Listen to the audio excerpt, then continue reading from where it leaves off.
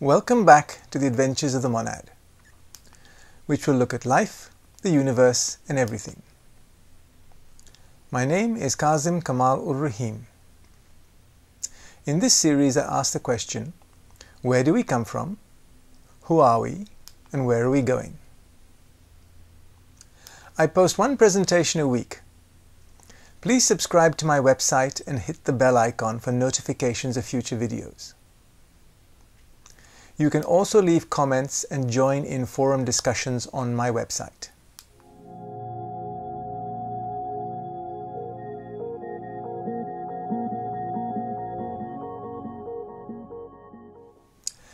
In presentation 14, I began to look at what exactly constitutes consciousness and where it resides. I started by looking at brain consciousness, body consciousness, which includes etheric consciousness, and finally emotional consciousness. I wish now to go on with a discussion of consciousness in our subtle bodies by looking at mental consciousness. Mental consciousness can be defined as the self's ability to perceive vibrations in mental matter and convert this into consciousness. We have previously talked about thought itself being constructed of matter. This is why it is called a thought form. So where are these thoughts occurring? They are occurring in the lower mental body. This body forms part of the three envelopes of incarnation. The mental body is one of the two bodies, along with the physical body, that is divided into two separate but linked envelopes. The lower mental body has 4 different degrees of consciousness. These correspond to 4 grades of mental molecules that inhabit the mental envelope. The grades starting from the densest are 47.7, 47.6, 47.5 and 47.4. The last molecular level is important because it houses the permanent mental molecule, that is a structure that survives the physical death of a person and stores the mental memories of that particular incarnation. As a monad evolves through the various planes of matter, when its focus reaches the mental plane, it begins to activate the mental molecules in this envelope sequentially. This allows the persona to process thought in different ways. Starting with the densest mental matter, 47.7, activation of these molecules allows the monad to engage in deductive thinking. This means the person can slowly and methodically deduce and infer information that is gleaned from its environment. These thoughts are described as being concrete in nature. The monad apprehends what it sees and is able to describe it. This level of thought is active in all humans. In fact, the monad starts to develop this level of consciousness while it is still in the animal kingdom. It does this when it individualizes. More on this later. The monad gradually shifts its focus of thought into more subtle molecules and begins to develop the capacity to engage in associated thinking, 47.6. This now allows it to discern common patterns in its environment and associate them with one another. A monad at this level sees things in black and white. It also tends to make generalizations about the world of affairs it finds itself in. Such personalities tend to jump to conclusions and have very fixed beliefs.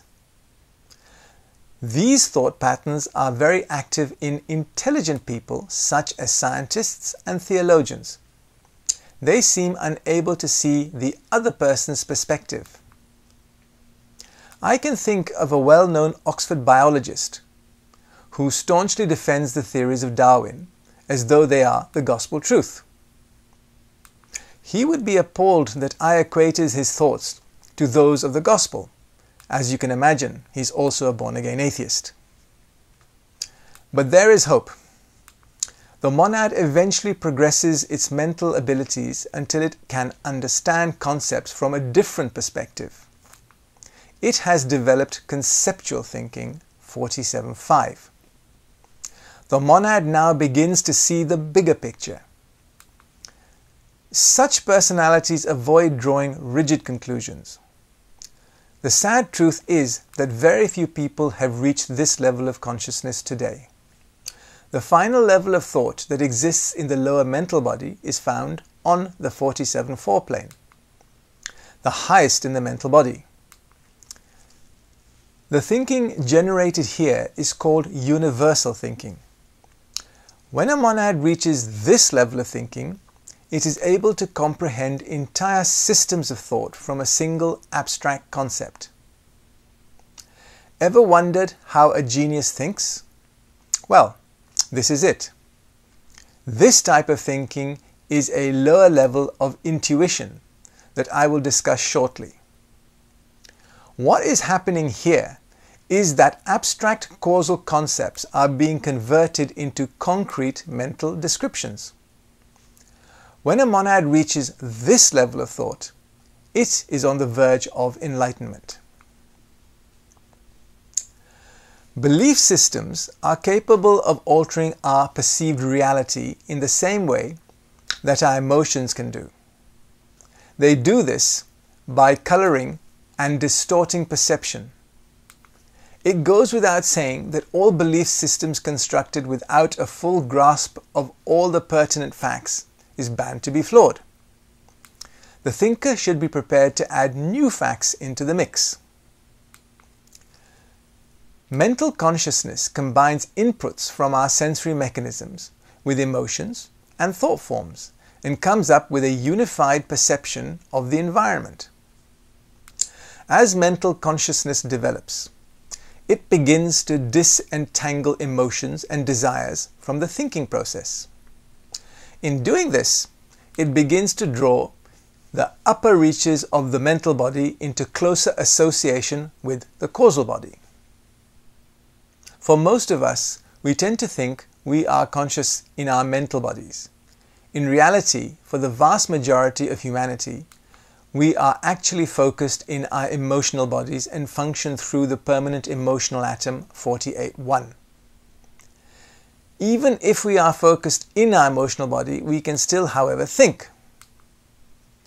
I have already mentioned this thinking started before we even entered the fourth, the human kingdom. So what is happening? Well, the best way to describe humanity when it comes to our subtle bodies is as a complex of emotional and mental consciousness. The Sanskrit word for this is kama manas, meaning desire mind. In an ideal world, our thoughts should control our emotions. In reality, our emotions control our thoughts.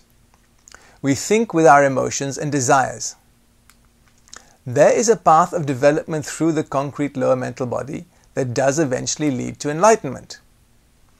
We have to work our way up the 4 levels of mental thought, leading from deductive thinking through associated thinking to conceptual thinking and eventually to universal thinking. We are then able to take the next step in our mental evolution. So now let's go on and look at causal consciousness. When you examine the triadic structure of permanent atoms and molecules, it becomes apparent that the mental body is split between the first and second triads. This poses a problem. What constitutes a human being is the possession of consciousness on the 3 lower planes of matter. These are 47, the mental plane, 48, the emotional plane, and 49, the physical etheric plane. Interestingly enough, animals have exactly the same bodies as well, with minor clarifications that have been discussed in past presentations. What truly differentiates humans from animals is the splitting off of the mental body into a lower concrete part and a higher abstract part. The latter is referred to as the causal body, and this is located on the second triad. Causal consciousness comes in two flavors. The first is objective causal consciousness. This is the ability to see the cause of an effect in the physical, emotional, and mental worlds. Why is this such a big deal? When you witness an event, you firstly apprehend it with your lowest mental molecules and make deductions. You then make inferences about what has happened by comparing it to other experiences you have had. You can then place the events you are witnessing in a bigger picture by conceptualizing the event from different viewpoints. Finally, you can place the event in a general scheme of things. You are now thinking universally. What you have not been able to do is to deduce the real cause behind the event. Why is this? Because the trigger for the event may not even lie in the current series of events that you see before you. This is because you do not know the destiny and karma that leads to this event occurring. This is the insight that objective causal consciousness affords you. The second level of causal consciousness is subjective. This affords the recipient of this signal input to receive information from the causal plane and interpret it via intuition. Think of this as an inner knowing. The differentiation of objective from subjective is worth emphasizing. When you objectively know something, you quite literally see it. Subjective knowledge is intuited in the brain. Subjective causal consciousness is gained prior to enlightenment. The monad now has access to the causal body and is able to activate the 47.3 and 47.2 molecules within it. Once objective causal consciousness is reached, the monad has managed to center itself in the 47.1 mental atom, which resides in the second triad. This is a huge achievement and marks the culmination of the passage of the monad through the fourth, the human kingdom. What makes causal matter special? It is not affected by our regular thoughts and emotions. The net result is that causal thoughts are not illusory or fictional. Illusions are experienced in the emotional body. This is because this body feeds back to us what we wish to see. The lower mental body is a fictional environment because we are free to think what we will. Where is the truth in that? On the causal plane, thoughts are quite literally the truth. We talk a lot about truth in our daily lives. We cannot know the real truth until we understand the causes behind anything we may be considering in the world of affairs.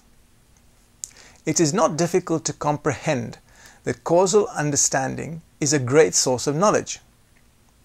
Causal consciousness has the capacity to see the big picture as well as focus on minute details. It does this at the same time merging with the object rather than just observing it.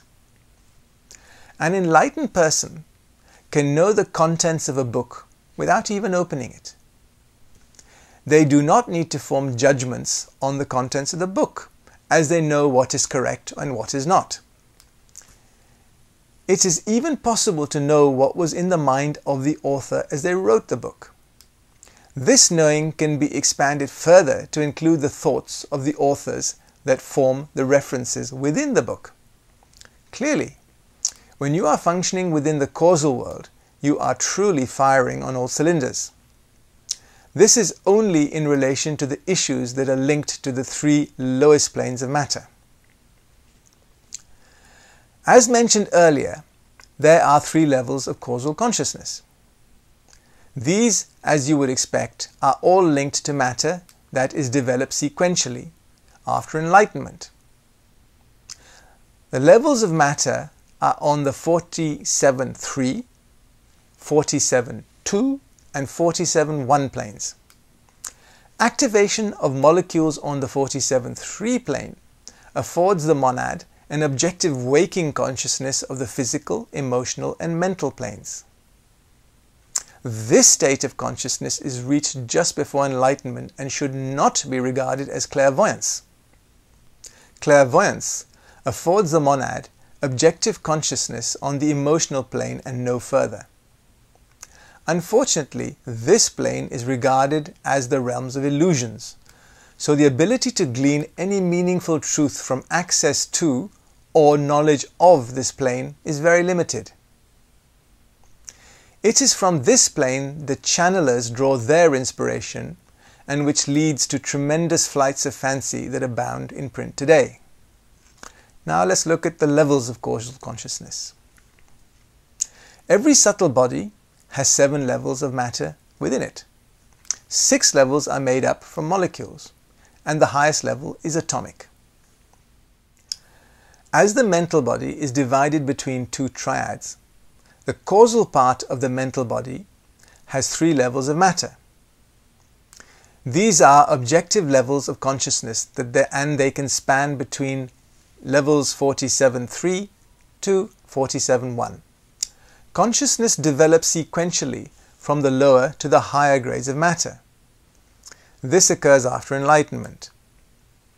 As already mentioned, the lowest level of causal consciousness is on plane 47.3. The next level, 47.2, confers clear access to knowledge and ideas on the causal plane. While the level of consciousness below confers the ability to move freely in the lower bodies of incarnation, it is on level 47.2 that real causal understanding of events occurs. At the atomic level, 47.1, the monad has the ability to merge with external objects and come to know everything about that object. It is now that the monad comes to appreciate the unity of all life forms. This unity is the beginning and the end of duality. Causal consciousness is above and beyond normal consciousness, surpassing mental understanding as we know it. It is referred in the Gospels to the peace that surpasses understanding. Philippians chapter 4 verse 7. Once a monad has reached the level of objective causal consciousness, it no longer sleeps in the causal body between incarnations. It has continuity of consciousness between incarnations. The monad also is fully conscious of its series of past incarnations, as these can span well over 100,000 separate embodiments. That is a lot of information to remember. The advantage of such a large database of information is that the monad now has the wisdom gained from innumerable incarnations. This includes triumphs and disasters.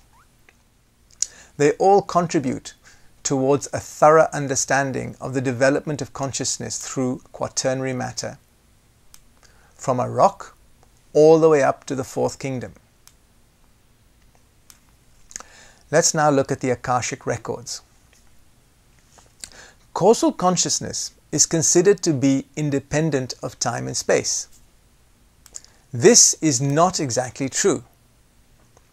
What this consciousness confers is the ability to recall events from the past. Causal awareness is obviously also aware of current events. What it does not do is allow us to see into the future, as these events have not occurred yet.